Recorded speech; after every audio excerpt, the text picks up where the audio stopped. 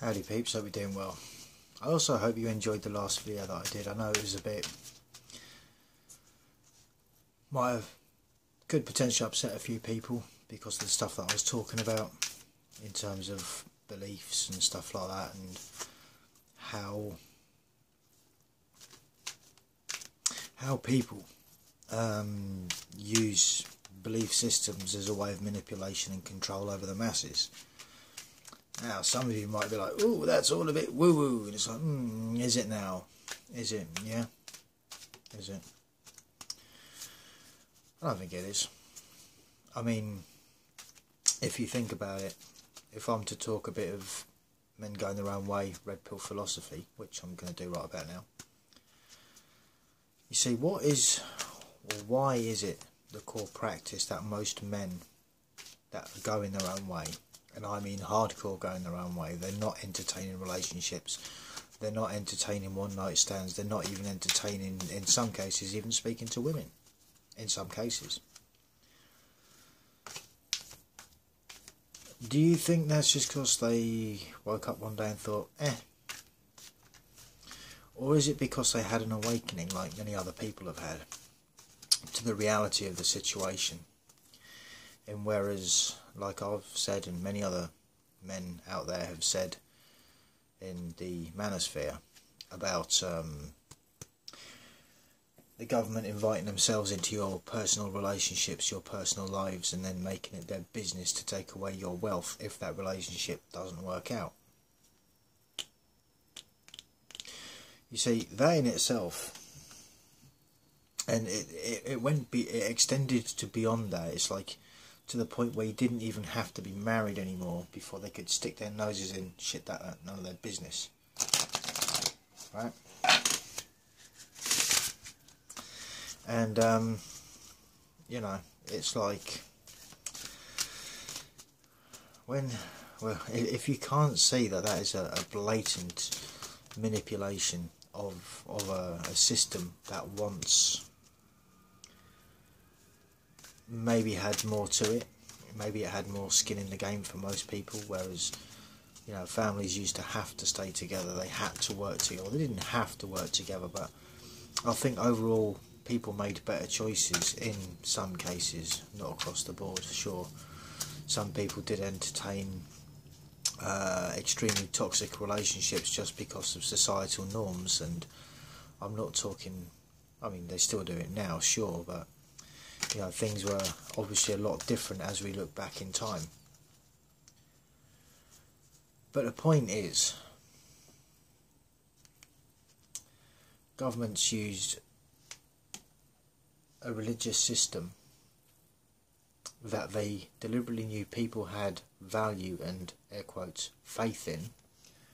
You know, the idea of marriage is that you don't give up on your partner, you don't step out on your partner. These are very noble things, right? And they shouldn't even be seen as noble things, it should just be expected. Obviously, as I've spoken before about the exceptions, you know, if you're involved in a toxic relationship, it's like, I often wonder, like, whether people just didn't want to see it. You know, even like the tarot reading that I did yesterday, I don't know who it was for even now, but whoever it was knew the potential of what was going to happen, but they went ahead anyway. They got involved, found themselves at the Ten of Swords with that Knight of Cups in reverse. I'm just saying, and look, that could have been male or female, right? It could have been a guy that got themselves involved in that situation, or it could have been a girl or a woman that got themselves in that situation. Doesn't matter. You know, flip and changes however it resonates, as the saying goes. And obviously I spoke a bit about King James's Bible. I think it's King James the 7th, and it had been changed 11 times, and there's only a bunch of people that followed the King James Bible that actually picked up on it and then said something about it. But still, changes were made that shouldn't have been made. And you could argue the same with King Henry VIII of United Kingdom, when he wanted to go ahead with divorcing one of his wives because reasons, and everything that came with that.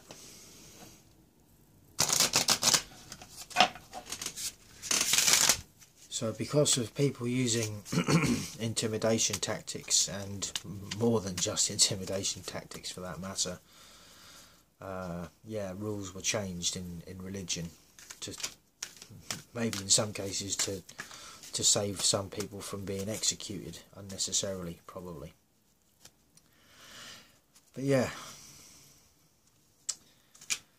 and I was sort of thinking about it more and more. I started thinking about this whole religion thing, and what Native Americans believe in, and what the American government and church did to the children of the Native Americans once they'd basically kidnapped them and put them into boarding schools and then indoctrinated them with Christianity,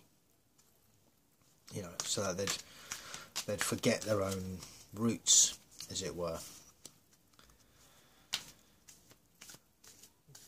It hasn't been the first time that that's happened, and it hasn't been the first time that Christianity has been responsible for that. And look, I'm not just doing it for the sake of picking on Christianity. Other religions have done it as well. I'm probably not allowed to talk about it because then I'll get called names, right? Get singled out as being something I'm not just because I'm calling something out and people don't like it. Anyway, probably another reason why my channel is as buried under the algorithm as it is, because I've done that in the past, called things out for what they were and potentially upset a few people, and it might just be because of that I got buried, right? I'm just saying. But it is what it is. I'm not too fussed. I figure anyone that finds the channel and subscribes, it's obviously for a reason, and those that have been leaving recently, well, maybe that's for a reason as well. But I'm happy either way to carry on just doing my thing and talking my talk, and you'll either like it or you won't.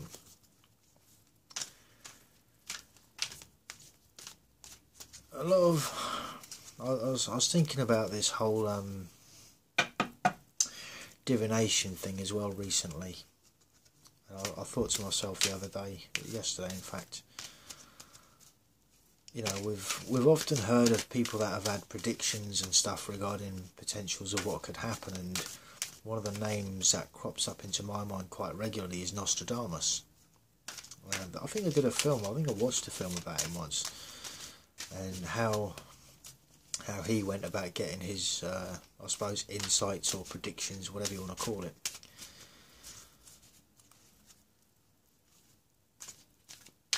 Sometimes I think it was alcohol induced, other times I think there were other substances being used.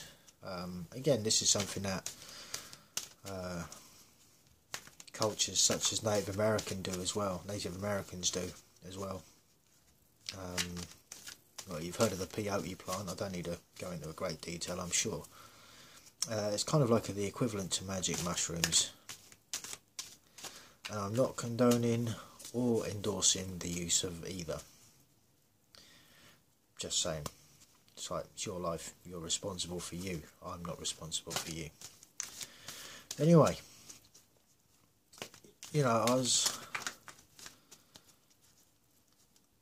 after doing yesterday's video, I was just like, I got in earlier, and I just put my headphones in, and I thought, all right, let's see who's got to talk about what, and lo and behold, there was a History Channel video that cropped up. It's only a 5-minute long video,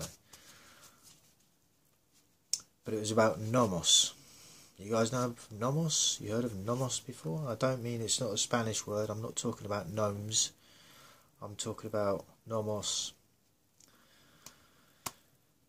Nomos and ama, I do believe. N-O-M-M-O-S and A-M-M-A. Now these were... because I don't know a great deal about them. I literally just heard them about 5 minutes ago, so I don't, I'm not going to sit here and pretend I know all about it. I don't. I've literally just found out about it now. But it's to do with African tribes and their beliefs, or perhaps one particular African tribe, I'm not 100% sure. I'll tell you what, I'll throw a link in the description when I'm finished chatting. But it was more to do with the possibility for extraterrestrials being a thing, having come down and given wisdom, and it's not the first time that's been spoken about within the humans as a rule, as a collective, right? And I'm talking about space people type aliens, or in this case, fish people, because they believe that there were people that came and they came from the sky but lived in the water or something on them lines. Yeah, I probably should educate myself a little bit better sometimes before doing these things, but I was actually quite excited to share it with you guys, and some of you guys might know about it already. It is totally possible.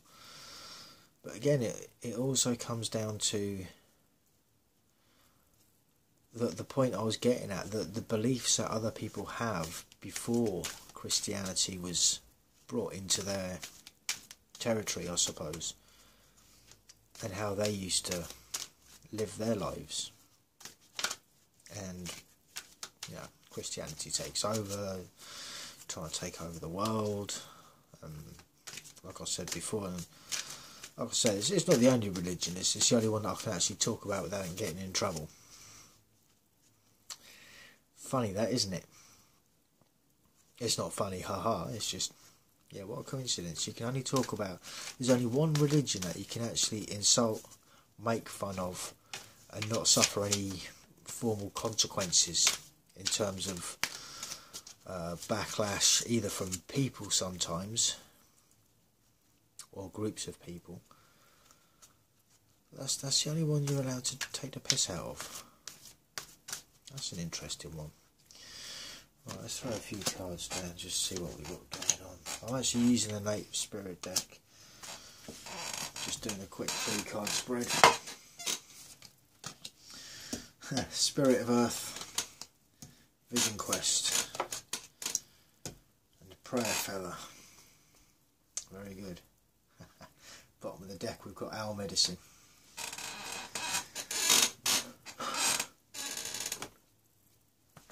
But this is all just coincidence, right? I do have to resort to the book. I don't know I mean, Vision Quest is a Vision Quest. I know exactly what a Vision Quest is. Right, let's have a look at Spirit of Earth then. Prosperity is blossoming in all areas of your life. You are strong and grounded. Who you are is enough, just as you are. Connect more fully with nature. The Spirit of Earth asks that you tend to your health. Detoxify your body. Understand how to use your body's physiology.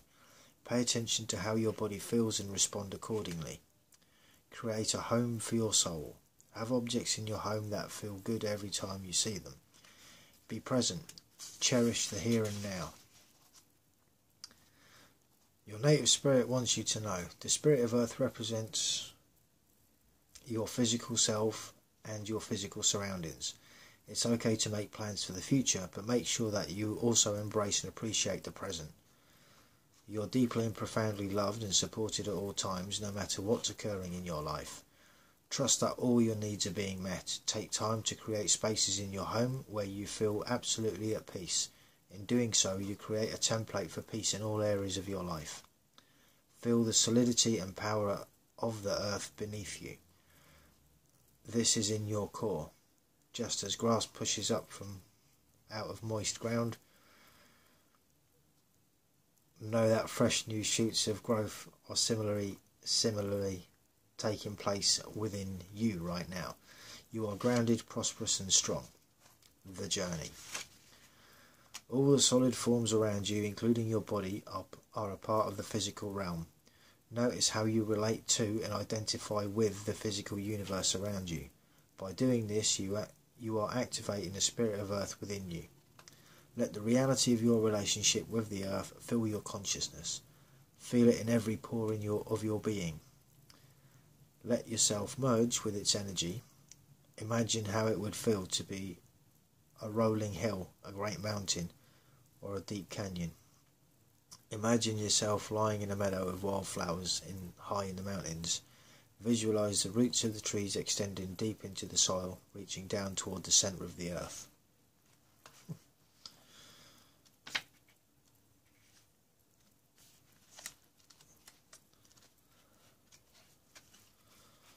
Vision Quest, card meaning, Sacred Seeker. Take time away from people and situations, consider it done.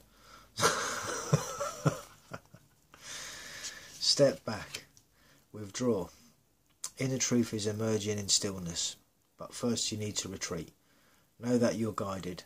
Look for your answers in different ways. The answers are around you. Watch for signs in the coming day. Trust that your life is being directed. Your native spirit wants you to know. In earth-based cultures, larger questions about life are often answered on vision quests or solo retreats in nature. Questions such as, who am I? What am I meant to do with my life? And what is my mission and my purpose in life? We're often answered on quests of various kinds. Even if you don't have burning questions, when this card chooses you, it's telling you to take time away from your ordinary life. Take time to explore the depths of your soul. Your soul knows the truth. Take time in quietude to discover what it is. The answers to your questions are all around you, but you must be still to hear these messages. The journey. Spend time alone. Yeah, like I said, consider it done. Preferably in nature, without your cell phone. Oh, that sounds brilliant. And internet. Sounds bliss. And even without pencil and paper or a book, simply be. Listen to the world around you. Be still. Watch for signs. Open your heart to receive messages from the divine.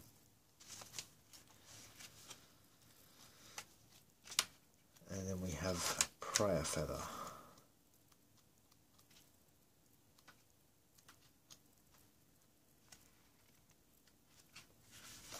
Card meaning. Love is flowing to you and through you. No matter what an individual is saying or doing, love him or her anyway. Oh. Fine. Gather your inner forces, silently and secretly. Love deeply and fully, with every ounce of your being, even if someone isn't fulfilling your expectations.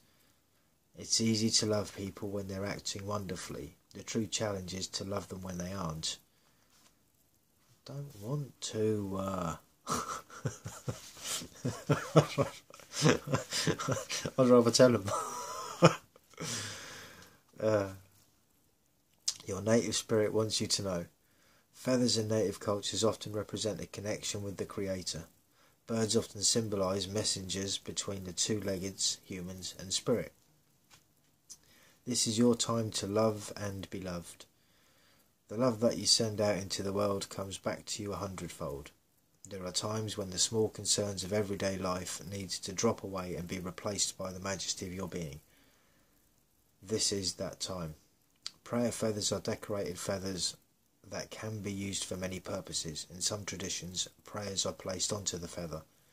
You can hold it to your heart or between your hands as you focus on your prayer, and then tied onto a bush, so when the wind blows it carries the prayers to the Creator. Another kind of prayer feather is decorated feather, or a decorated bundle of feathers that are used for smudging, sacred smudging ceremonies. The smoke is used to cleanse the space as well as carry your prayers upward. The journey. For a day. Journey, this is a challenge. For a day, love each person you encounter. I can see me getting in trouble. I'm just saying. Imagine a golden ray of light from the centre of your heart radiating to the centre of the heart of that individual. Notice how great you feel by the end of the day. Won't lie, I'd feel even better if it was reciprocal, rather than unrequited. I'm just saying. But no, that's a good, I like that. I think it is kind of quite relevant in some cases to what I've just been talking about. Spirit of Earth, Vision Quest and Prayer Feather. The point being is when we pray, regardless of what religion you believe in, or what way of life, or whatever you call it, it's still the principle is still the same. And I often wonder as to how some people get so wrapped up in thinking that theirs is the right way, theirs is the right one, and you got to do what they say, otherwise they're going to do bad things to you because that's what they got told to do. Usually written in books, right? I'm just saying. You know, you can't... Books are useful. They are. For many reasons. It's good to educate. Unfortunately, they're also good to indoctrinate. So always read between the lines. 21:12. Anyway, I'm going to wrap this one up. Thank you guys for listening. It is much appreciated. I'll leave a link in the description regarding Nomos and Amma and all of that, so you guys can go and check it out. Of course, I think to some it might be more interesting, to some it might be more relevant, maybe, I'm not sure. But I think it's important for most of us to have not necessarily something to believe in, but I suppose to know the roots of your soul. And before I wrap this up, actually, there is a difference between soul and spirit. Depending what you're taught and what you believe. You see, the soul can be tarnished. Yeah, you can get bad people with karmics, for example, right? Bad karmic people. Because karmics is quite open. Generally, people refer to it as being negative, but you can have positive karmics. But I think people just assume the negative for the most part. So they refer to karmics as just being a negative, but whatever.